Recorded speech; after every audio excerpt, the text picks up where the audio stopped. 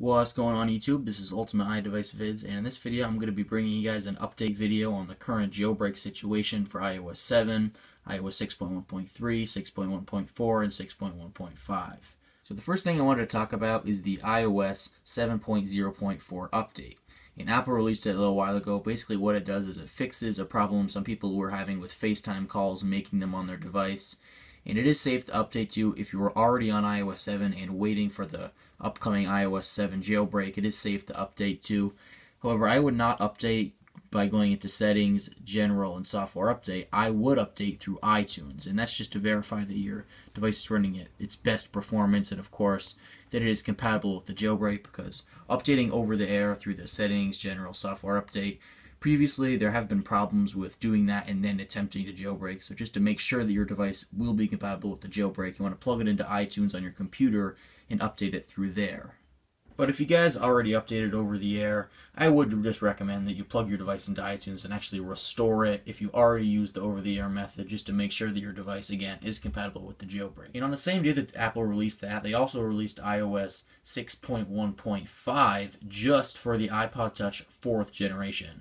And that fixes the same FaceTime bug that was affecting people on iOS 7, just fixes it in iOS 6 as well.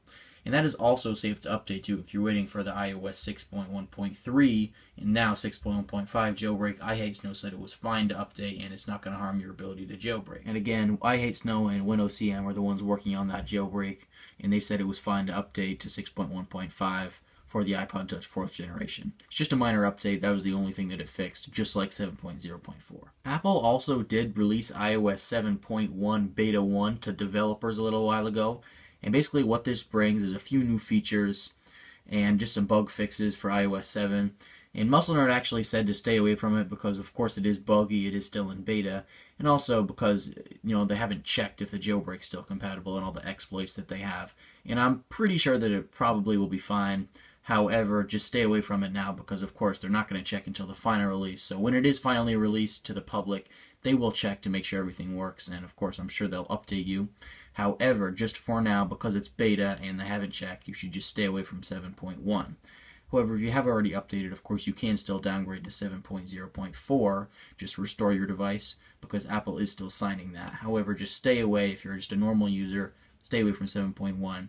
And of course, I'll keep you updated on the situation for the jailbreak and of course the release of that firmware. Now, about the ETA, estimated time of arrival, there is none, but trust me, they are working very hard on the jailbreak. Just stay tuned, and of course, I'll keep you updated about any news, and they will as well. But again, just, for the ETA, there is nothing. They're still looking for exploits, probably still trying to piece everything together.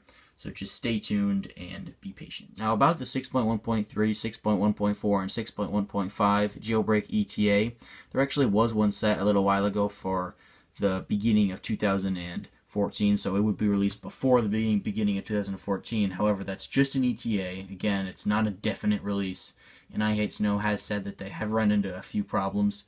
And the problems were that some of the exploits in their 6.1.3, 6.1.4, and 6.1.5 jailbreak also worked with iOS 7. And the reason that they're not releasing it as it is, they have all the exploits. However, again, because some of them work in iOS 7, they're not going to burn those exploits, making it harder to jailbreak iOS 7. So they're just looking for some more exploits, and worst comes to worst, they're going to release it at the same time that the evaders release their iOS 7 jailbreak, so no exploits are harmed or burned. But again, bottom line, both of these jailbreaks are being worked on very hard, and just stay tuned for more news, and thanks for watching this video. I'll see you guys later.